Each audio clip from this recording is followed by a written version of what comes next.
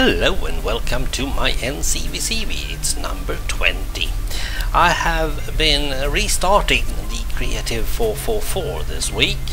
A bit early, but I'm not. It doesn't seem like I'm having much time next week, so I restarted it. This is the first OOC room, never mind the whole. This is just because I want to get in and out. As hopefully I have told you, we are going to have a flashback alternative. The first alternative is, of course, play the prequel and then return back in here, as it says in the book. The book? Alright, need to take that one down. Alternative 2, crap the story, who wants it? Or alternative 3, have a short flashback of number 1 and then go on. And it has to be in daylight. And here are some major stuff from the first one, and you're also able to flip lever A if you want to, and then you can see what lever A did in the original from the outside, because you couldn't see it from the outside in the prequel at all. And then you just continue to the next part. It's not far, hopefully, and here you get one of these things that you had some sort of connection between your parents and, well, yourself. I did it. We did all this in vanilla, so I had to do some sort of dialogue. Well, not dialogue, but almost. And then there was talk about a treasure. It happens down there, and all along I'm going to put up signs. Now I have a bit of a problem. Should I give the flashback guy some more info, or should I give them less? I haven't really figured that one out. And then the last part, only 4 parts because it's going to be short, and that is the train with the option of pulling lever B. It is ready, so if I pull that one, it will go totally to pieces, so no fiddling about that. And you did have the options of going in to that carriage and talk to your parents, or ignore them and just get out of there. And on your way, oh, those doors shouldn't be open. On your way, you should have the option of pulling lever A or pulling lever B or not. And there's the problem. Well, let's see. Oh, I haven't made any way out. Well, that's simple. Let's do that. And well, and then you get my problem with this is when you pull lever B, I want a value set. I want to have a value set, so later when we are getting back into Chicago, you can see the complex. It's not that big.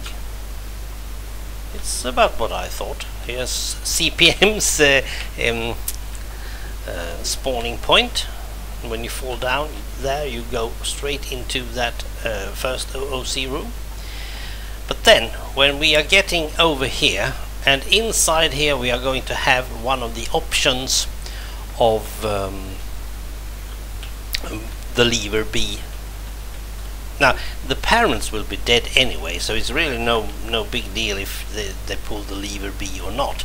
But if the player pulls the lever B, she kills his own parents. If he doesn't pull the lever B, that's ugly. Sorry. Darn. Well, we need to have it, so okay. Well, if he doesn't pull, she doesn't pull the lever B, then the parents will be killed in a car accident, and that's the 2 different types. But in the first case, the player kills his own parents. He is also suspected by the police. Still, yes. And then we start inside this office. This is the next part of the flashback or whatever. And inside here, probably on the other side, can't remember. Oh yeah, there it is. In here, you get the information to keep on. Now that you have the background, you know what has happened, and you know how curious were and is still, and then you get the facts that you're out of money, you have nowhere to live, and all that. And that, of course, will make it, well, it's all about revenge. It's all about getting back on those who stole your money and all that. Now this is the family solicitor, so he's totally innocent. He has done nothing. He has tried all what he could, and he also suspects Curious, of course. But well, we'll see about that. Now the problem is, how do I learn about these lever B and sort of lever A as well? But lever A is not a problem because, well, it was a fire in the chimney, and yeah, things went bad. Yeah. How do I fix this value? And I have no idea. Back in the old days, you could just go and watch a tutorial. I have been through tutorials for more than 2 hours, and no one gives me the options that I want. The new things that started back in 1.6, yeah, they talk about it. Yes, absolutely, they are discussing it and debating it and so on. But they are doing it in a way that I don't really understand, because they are talking gibberish. That's the only thing I can say. They are talking totally gibberish. Even Seth Bling doesn't really explain anything, strangely enough. And I mean, he's one of the good guys, so he should be able. Oh, those doors as well. Well, that doesn't really matter. And worst of all, I mean, I can't really rely on people pulling up and teaching me what to do or not to do. Of course not. But not even the Wikipedia gives you anything. There is a new tutorial about all the stuff, but it's talking gibberish as well. It really doesn't give you any help. I don't understand what they're talking about, because they are relating to things that you should know, and I don't. So, well, it's a bit of a problem.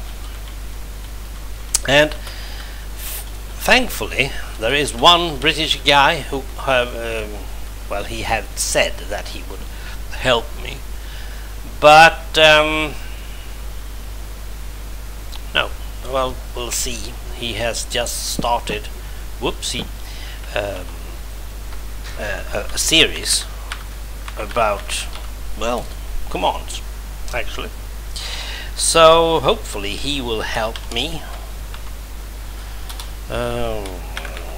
What did I say? Please take and read the book. No, you should have those one on the same line. Yeah, that's better. So we'll see what that will give me. Now I have, if it has to do with scoreboard. It's not that I am totally ignorant in this case. I have realized that I think at least the dummy value and the scoreboard in some sense will help me do what I want. It's like in the old basic days when you're talking about variables, and if I do it once I will probably do it more, most likely.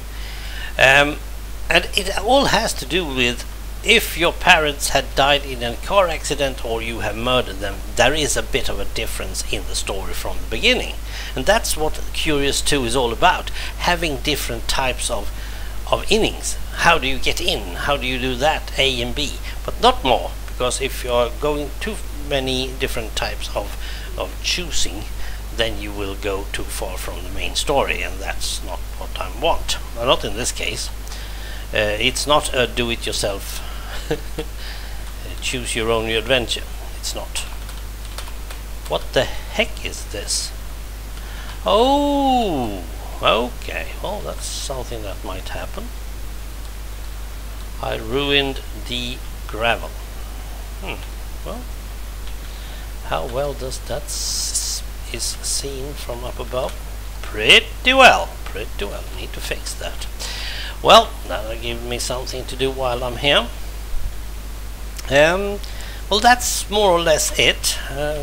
Next week, perhaps I'll only work with this like 3 hours. I don't know, 2 or 3 hours. I got a very big week coming up because I'm quitting my vacation. It's my last day of vacation today, Sunday, and so I probably don't. I don't have that much time to fix things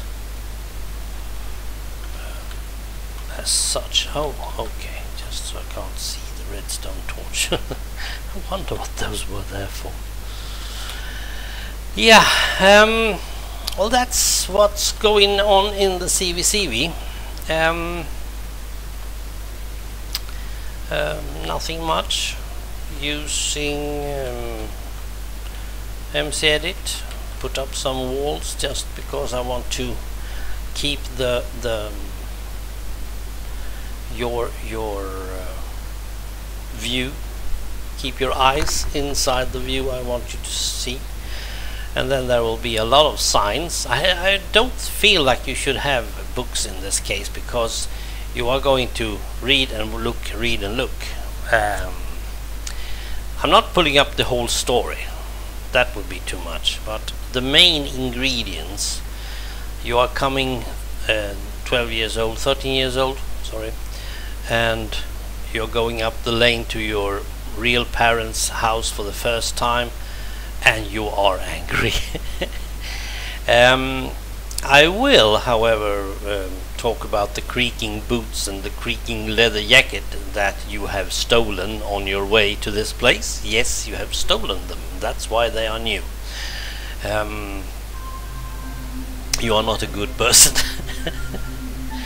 And then we'll keep on. We'll see what this is going to give me. I have a problem with it. It's far from Chicago, but it should be within reach if I'm doing the valuables correctly, so I hope it's gonna work out fine. Right, that's an update on the oh, I can't even remember what it is. The vaguely creative vlog. Anyway, the new curious vaguely creative vlog, the NCVCV. No B version of this time. Okay, thanks for watching and goodbye.